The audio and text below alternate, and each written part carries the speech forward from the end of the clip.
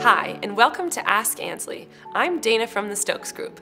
Each week we'll be answering our clients' frequently asked questions about buying, selling, and all things real estate. Today we'll be answering the question, can a homeowner rent their home on Airbnb? Services like Airbnb are dominating the short-term rental market.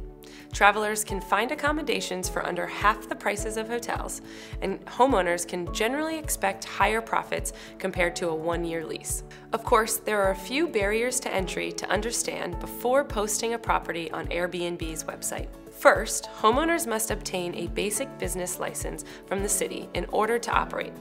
This process includes mounds of paperwork and a license fee of around $200 for most properties. The city's licensing process also includes an inspection of the property.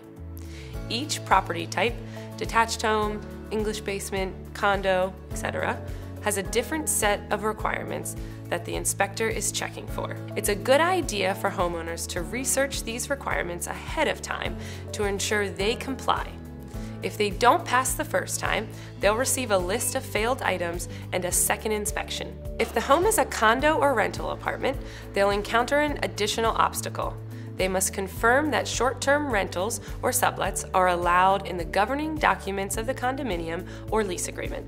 The majority of condos in the area have amended their rules and regulations to impose a minimum lease term of 6 months, prohibiting Airbnb. The bottom line is that if a homeowner's considering renting out their space on Airbnb but is unsure about what requirements they need to meet, then they should call us today.